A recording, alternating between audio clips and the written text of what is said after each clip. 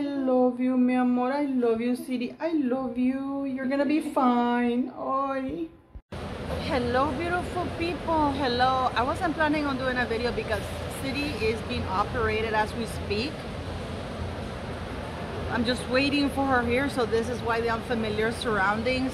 But I have to react to this, and I am going to ask you for once to go call out Good Morning Britain, who are absolutely exploiting poor Mr. Markle and twisting a narrative which is absolutely false. To the Mail on Sunday for publishing that letter. Is that not also something that's contributed to the rift? One page of the letter I released, but not the entire letter. I never released that to anyone. But you released part of it. And a very hateful letter, a very hateful letter from my daughter to me. Did you ever see? And yes, this is how I look without makeup. I did put some lipstick because, you know, I have this thing, and I know some of you will call me out that it grosses you out. It's just that punch my ex-husband through, which ripped my lip apart, and it's you know, taken forever to heal, and then I got left with that scar. So I am wearing lipstick.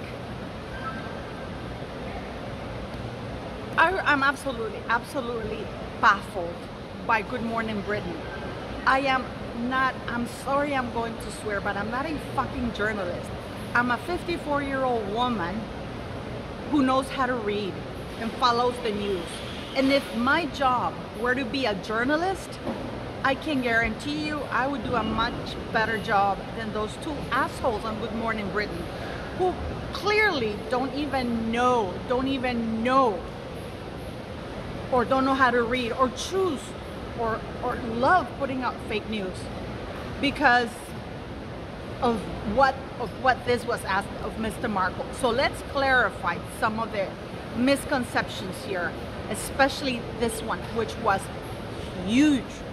Okay, we all know that Mr. Markle responded. He held on to that nasty, hateful letter that Meghan Markle sent him. Problem that needed to be solved, and they wanted me to make it stop. And because I'd reached out to Her Majesty, I was like, this is what's going on. What do you want me to do? What advice do you have? And ultimately it was suggested by the Queen that I write my father a letter. So here we have this lady in Good Morning Britain saying, but the Queen told Meghan Markle to go see to write you a letter, and you chose to release that letter. So let's get into that bit, okay? Just please bear with me. What you're reading here is, do you remember that there was this trial? And Jason Kanoff submitted emails and text messages shared between him and Meghan Markle. And this is Meghan Markle's own words here, that she was complaining to Jason Kanoff about why she's writing the letter, okay? And she says right up there, it also does not open the door for a conversation.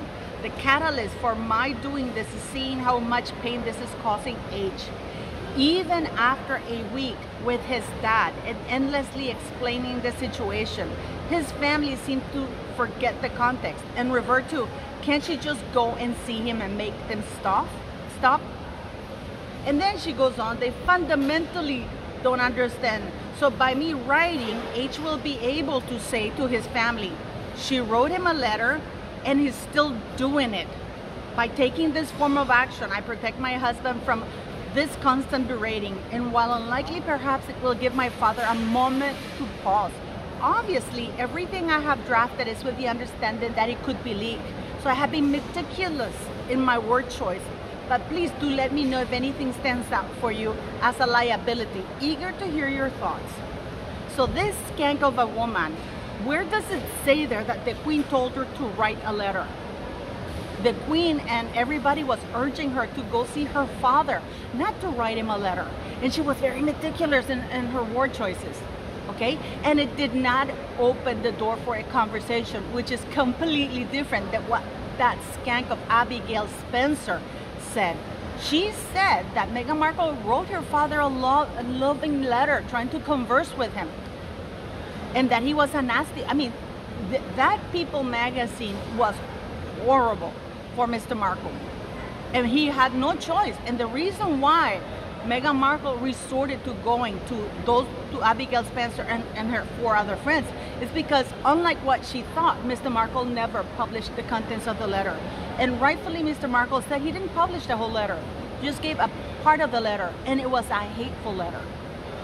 But Good Morning Britain can't even seem nor want to do their proper journalistic work. This is out in public domain. This is part of a trial in the United Kingdom. And then the woman goes, oh yeah, and Meghan successfully won the trial. No, Meghan perjured herself.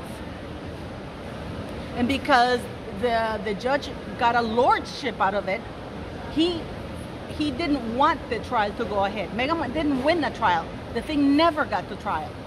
And I don't know why they're saying she won the right not to take it to trial, which is completely different than having to have the case processed in a court of law and found innocent or whatever. The judge didn't even allow it to go to trial, in spite of the fact that Meghan Markle committed perjury. And once the perjury was committed, the judge said, oh, the Duchess misremembered. No, she fucking lied. Because as he said in that interview, he didn't release the whole letter. He didn't release the whole letter. He just released part of the letter, which refuted what Abigail Spencer, that skank of a D-lister, you know, he's just as bad as Meghan Markle, gathered 5 friends, her and 4 other friends went to People magazine, and they were the first ones to release the contents, part of the contents of that letter, to imply that Mr. Markle was a bad father and Meghan was his victim of a loving daughter. So Mr. Markle, who had held on to that letter for about quite a few months, had to defend himself because he was being vilified by Abigail Spencer. And please go, you know, you don't have to do it, but I would, Abigail Spencer, you are a disgusting human being. You're a born natural liar. No wonder your birthday is the same as Meghan Markle's. You're both D-listers. You're both repugnant. You're both pathological liars. You are both pathological liars. And yes, these are all my thoughts and opinions. Because we all know, and I'm so shocked at Good Morning Britain that they didn't bring that up. This woman goes, well, you know, she tries to make it look like Mr. Markle released the letter, parts of the letter, for no reason. And as Mr. Markle said, it wasn't a loving letter. It was a hateful letter, which he didn't deserve. Worst crimes, to be honest, that are committed by fathers against their children. What do you think it is? I mean, you know Meghan probably better than anyone except Harry and her mother. What do you think it is which is allowing her to maintain this distance, given that actually what's happened between you isn't that serious?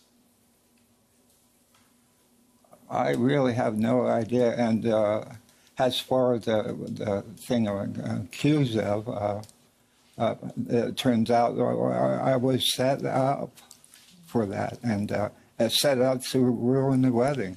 It was a ploy by a company, and I was a victim. Thomas, you... I mean, they even make a mockery of Mr. Markle because, oh, other than Prince Harry and Doria, you're the only one, you're one of the few people who know Meghan Markle. Really? Clearly not, because he said he didn't know this person that she turned out to be. I don't think Harry knows his wife. I don't think Doria knows Meghan Markle. We haven't seen yet what Meghan Markle is capable of. I don't think she has fully realized her skanky potential of being nasty. So it is actually laughable that they say that Mr. Markle knows his daughter, because clearly not. Because if he did, he wouldn't find himself in this situation. What are your thoughts?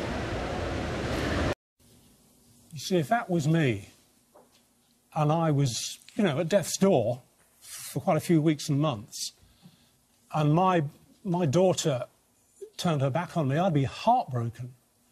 How do you feel? Well, I guess heartbroken. I'm very upset about it as well, because this is a cruel thing to do to our grandparent, not to just me, to the King of England as well. Denied the right to see a grandchild. So, Good Morning Britain and those two posts were actually taking advantage of Mr. Markle. And I will speak to Tom Markle and say that he should not have Mr. Markle alone. He should have somebody by his side to counteract these people, because clearly, I mean, my heart went out to him. Clearly he can barely speak, he's struggling to speak, so let alone have a quick mind to be able to properly respond and call them out. Shame on Good Morning Britain, who are exploiting, just like those vultures of the past who were exploiting Mr. Markle when they took those pictures, because he was set up. There's absolutely no doubt in my mind that he was set up. It's disgusting, disgusting of Good Morning Britain. Shame on you. As usual, please like, share, subscribe. Thanks for the super chats. Thanks for the PayPal donations. Please do buy a raffle ticket. It does help the school. So what are your thoughts on all of this?